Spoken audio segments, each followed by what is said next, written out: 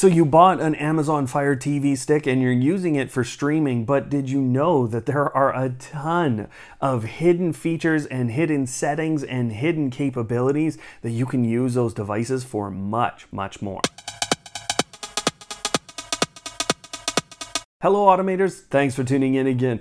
I'm Brian from Automate Your Life, and today I'm going to take the frustration out of automation by helping you extend the Fire TV experience. We are going to go well beyond what most people use their Fire TV for. Some of these things you will know, some of these things you won't, but as we go throughout the video, I'm going to get more and more complex, and you're probably going to have to refer to a couple of different resources that I will leave down below. One of the first things to deal with are just a few settings, and the first one, the very first one that I think you should have a look at are the privacy settings inside of your Amazon Fire TV stick.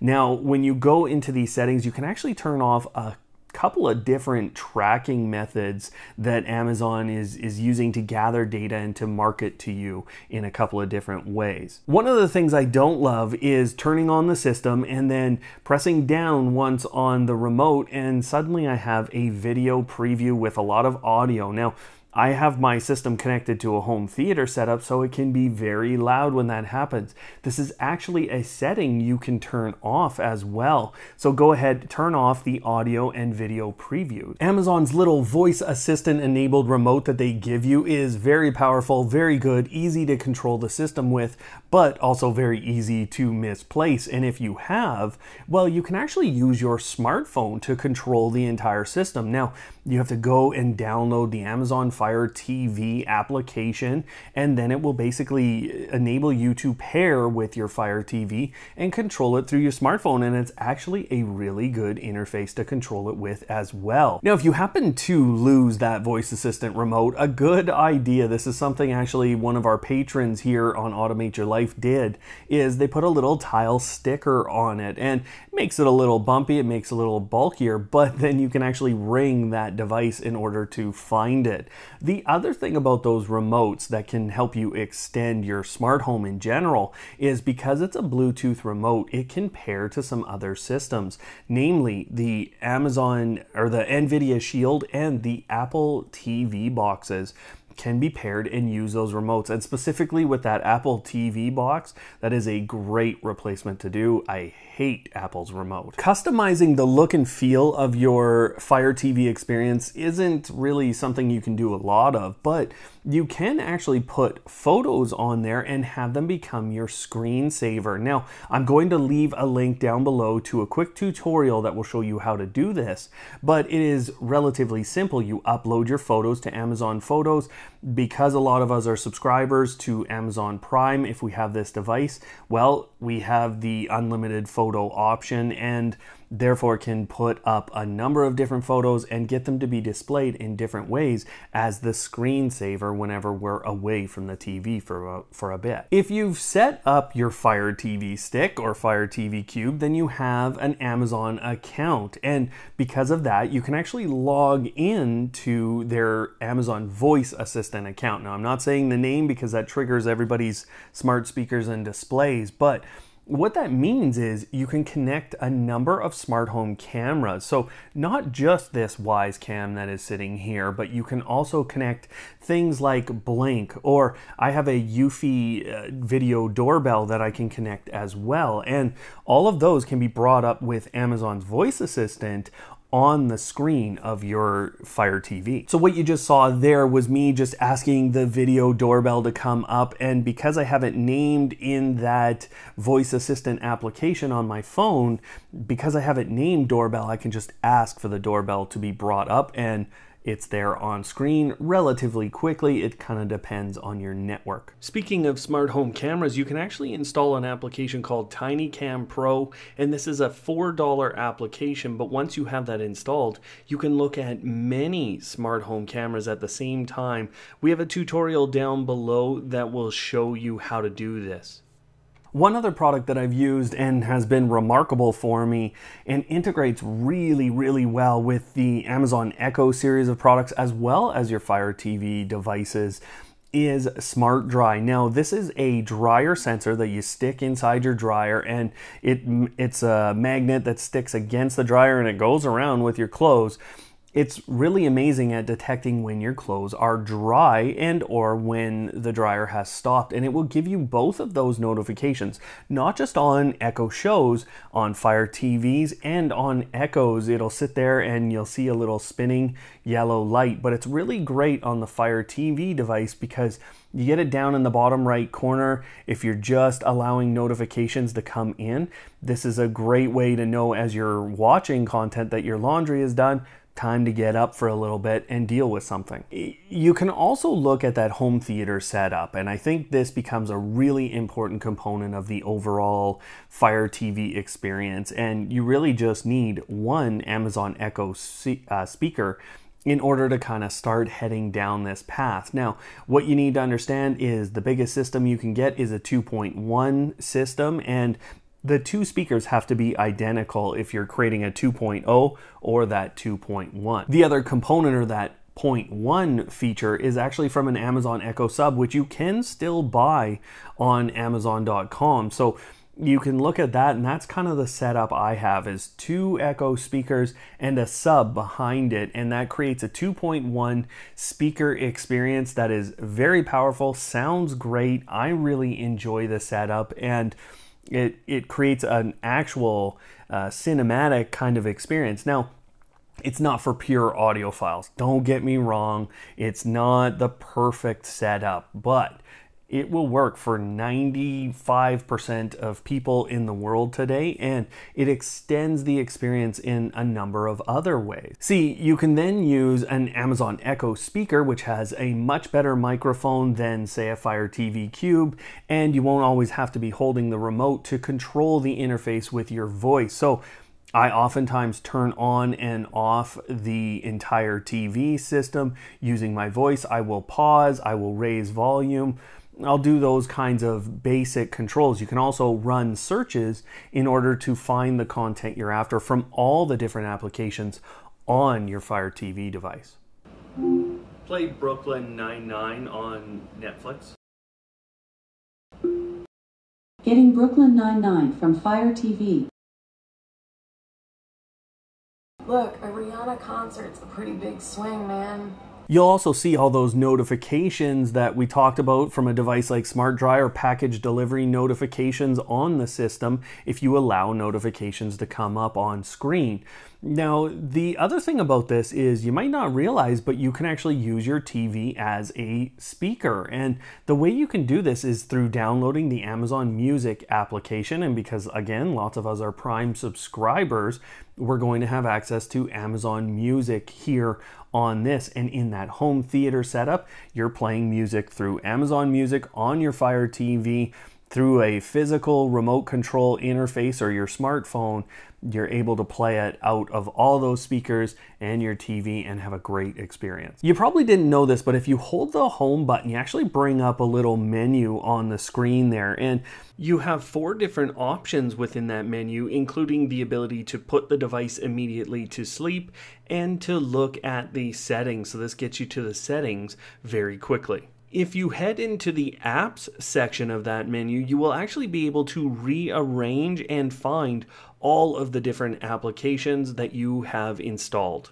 In that menu as well is the ability to screen mirror. Now this works really well with Samsung Smart View on their smartphones and their tablets. Now, with a Pixel device or with other Android phones, you might need to go a little bit deeper and get an application called AirScreen, and the same holds true with iPhones and iPads. You can actually download that on the Fire TV and on the Android or iPhone device that you have, and then you'll be able to pair those two systems together and mirror your screen really easily. But if you have that Samsung smartphone or tablet with Smart View on it, it works with these kinds of systems really well to cast your screen to it immediately. When you run into problems with apps on the Fire TV, well, it can be a little bit frustrating, but if you know how to deal with it, it's actually a really quick problem to solve. See, sometimes I'll go into Netflix and it won't be playing right, or it won't start a show for me. And I've had a couple of these app issues where I just need to restart the app. So then I hit the home button,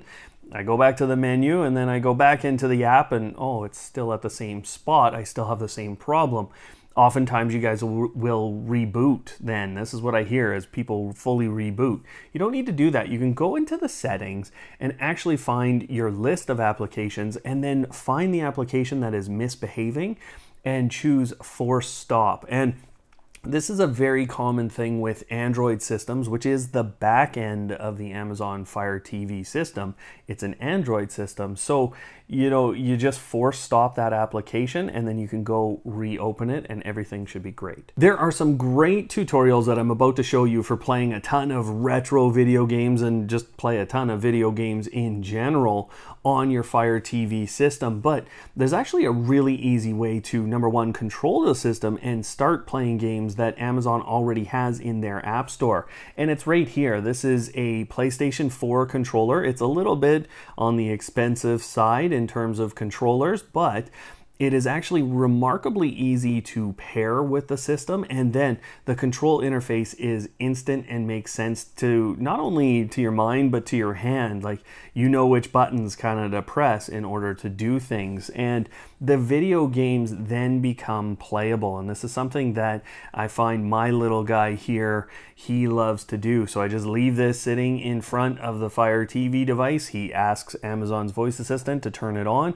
and then he can control with this just by turning on this controller because it's been paired. So it will repair every time, and then he can sit and enjoy some of those games. Now, in terms of those much deeper game systems, there's some things you need to know. There's a great video from Tech Doctor UK who shows you how to use something called Panda Helper in order to kind of side load applications and different games onto this system. And that's one of the ways that you can go and get different games. But what I found with that method, and through a number of these side loaded app stores and different things like that, they don't often work, and they often require a special interface to control, and you can't navigate the app stores very well. It just becomes a little painful. And so what I actually think is a much better way to go about things is two applications that are really easy actually to load. Number one,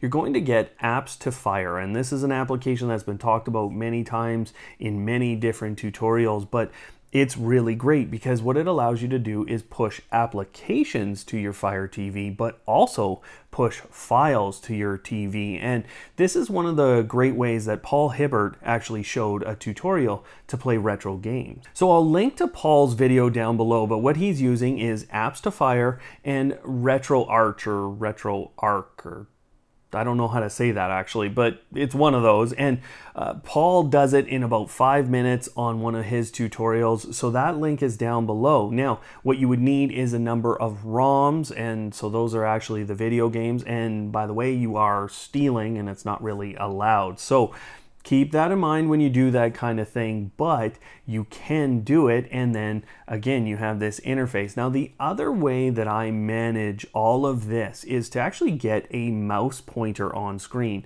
That has helped me in the past use that Panda Helper method to kind of side load applications, but it has also just helped me navigate some of these apps that I've pushed from Apps to Fire if I wasn't able to navigate them very well with the remote. That mouse application was actually called Mouse Toggle for Fire TV. Now, this is something you can get downloaded onto your Fire TV. Very powerful, but I actually had to load it onto the Fire TV and then also onto my phone in order to really get it to work right. So that was a capability that I was able to do through that Panda Helper. So really complex stuff here, and I'll leave the resources down below so you can kind of follow step by step in how to execute these kinds of things. When we talked about the games, I didn't talk about Bluetooth connection to devices like this. So this is a Bose QC35-2 actually series of headphones. You can go ahead and connect things like this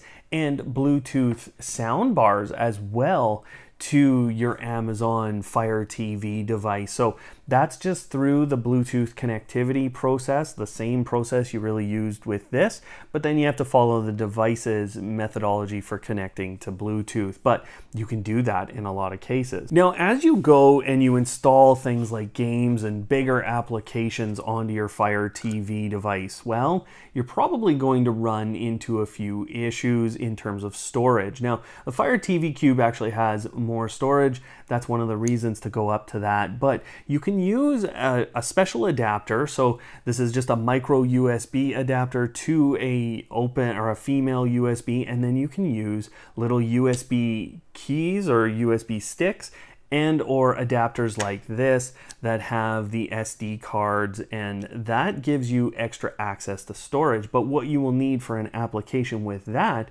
is called ES File Manager. That file manager will allow you to access these other storage spaces. It also allows you to access the full storage space on your Amazon Fire TV device, but it allows you to get to these kinds of external ones, remove things, add things, drop things on, and then you can also be moving this kind of a thing back and forth between devices and loading a lot of files on very quickly. So I really hope this has helped you extend your Fire TV stick. I think there's a ton of different things that you can do with that device, and they are one of the more powerful smart home gadgets that we get to play with here on Automate Your Life. Now, if you'd like to see more things within the Amazon ecosystem, because these devices interface really well with that Fire TV and they can do a ton for you, go check out our reviews and our tutorials that are up on screen about Amazon's smart home system. Otherwise, guys, thanks for watching, and of course, don't hate, automate.